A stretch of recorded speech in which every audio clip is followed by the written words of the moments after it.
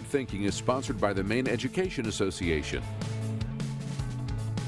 Well, students in Kennebunk are taking what they're learning in their traditional classes and applying it in a new way. They show us how they're taking their education on the water. So you're doing kind of like a pulley system, right? Every other day, I really like this class.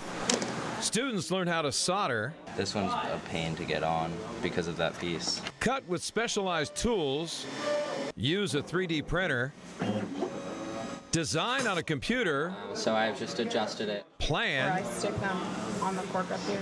and then make a remote-controlled boat. So you're getting a little bit of touch right there, right? It's all part of the Engineering Honors 1 class at Kennebunk High School. Yep, that's going. The biggest thing we want to teach them is to use the engineering process Okay.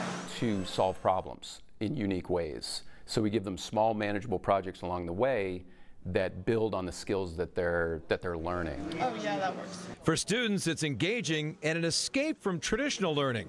I really enjoy the hands-on. In most of my other classes, you're sitting in front of a whiteboard and you're just learning through a lecture. Or reading in a textbook and taking written tests. In this environment, it's really easy for me to just get into it, and I really enjoy that aspect of it. Right now, I'm just really enjoying the freedom we have, and being able to just come up with cool stuff with my partner. That means coming up with a way to try to make a boat float. Yeah, you see right there? Yeah, that's... Yeah.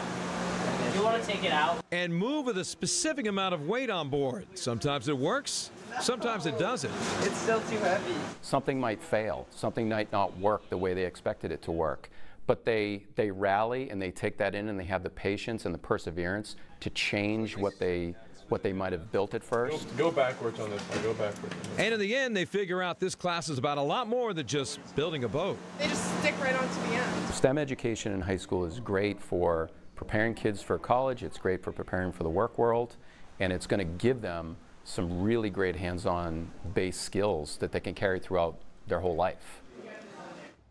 And after the teams of 2 students build their first prototype, the class holds a special competition and they get a race against each other.